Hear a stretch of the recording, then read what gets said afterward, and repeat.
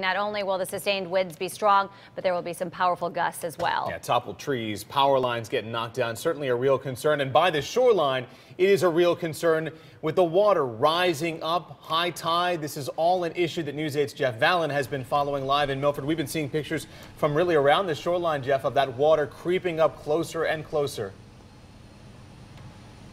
Yeah, certainly. And now it's light enough that we can start showing you just what the water activity is out on the Sound. And this is looking essentially south at the Calf Pen Meadow Creek, where Bayshore Drive and Melba cross the creek. Now this is looking south as the water is being blown. Now high tide is over, by the way, along the Connecticut shoreline, ended about an hour or so ago, but that isn't really deterring the tide anyway, because with the wind coming straight out of the south and coming very, very hard, it is pushing the water still, as you can see, very, very strongly in toward us.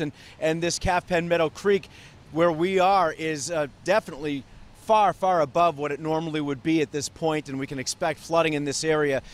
Rain really isn't a factor right now, but it is the wind that is the issue. And of course, as I was mentioning earlier, flash flood warning has been issued for this area, and essentially 1 to 3 feet tides above normal have been expected this morning from Madison right on down to Greenwich. But the strongest wind might still be ahead of us. Of course, check in with Gil about that kind of stuff, but it certainly is the stronger component of what has people concerned here along the shoreline. We're live in Milford. Jeff Valin, News 8.